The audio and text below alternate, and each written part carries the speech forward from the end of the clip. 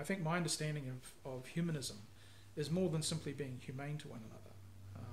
I think it's much more. Yeah, it's aspirational. I mean, to me, humanism is actually the higher thrust than secularism is just keep things out of keep religions out of day-to-day matters. But humanism is aspirational. It says what we could be, what we should be, and a means of how to be that. Yeah, it's a statement about, you know, it's up to us, basically, that there is no higher power. There's nothing, yes. You know, there's nothing outside of us which defines what, you know, how we should act. You know, basically, it's a choice of humanity to decide how to behave. So things like morality, they're, you know, we as a society are free to decide what morality is, and you know, it's something that's fluid over time, that we find out better ways of treating each other over time.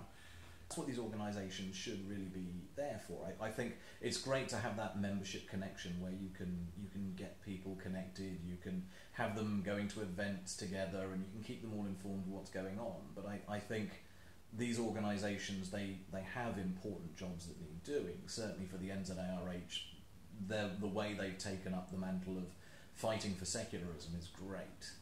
I think secularism is very important, and it's great to see them hammering away at that in so many different places, like with the Secular Education Network and the other groups that have come out of the NZARH.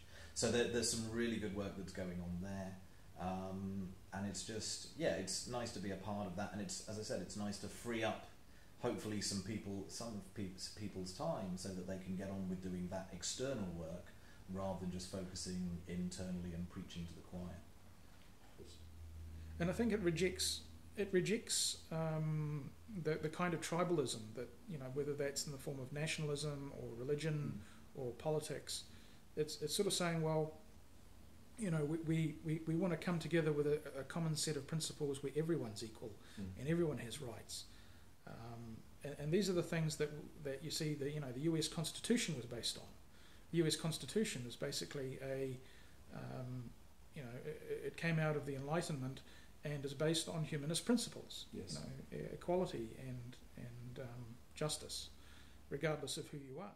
So, the association's job, to me, is to secure a clear separation of church and state, because in the time since I joined the association, more and more religions have arrived in New Zealand. So you know, there's religious conflict everywhere.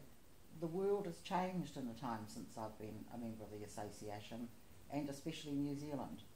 So when you have so many different religions, I know I'll be run for Parliament. I can't remember the name of that one just recently with,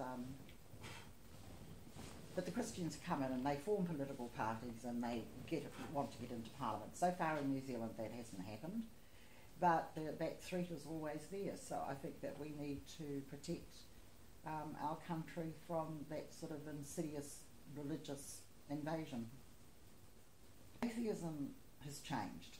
In the early days, you know, in the 30s, 40s, 50s, 60s, the rationalist movement was, in my opinion, quite apologetic towards religion. They would have debates and they would, you know, disagree in a nice, caring manner, where the evangelists and the Christians have always come out straight on attack.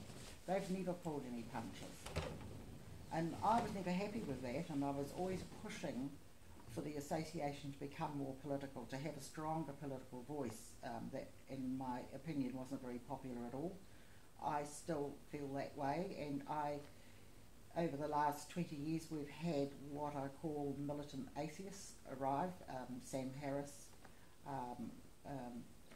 atheist Aaron Ra, who are coming out and taking it to religious organisations, and I think it's not before time, because our voice has been too quiet.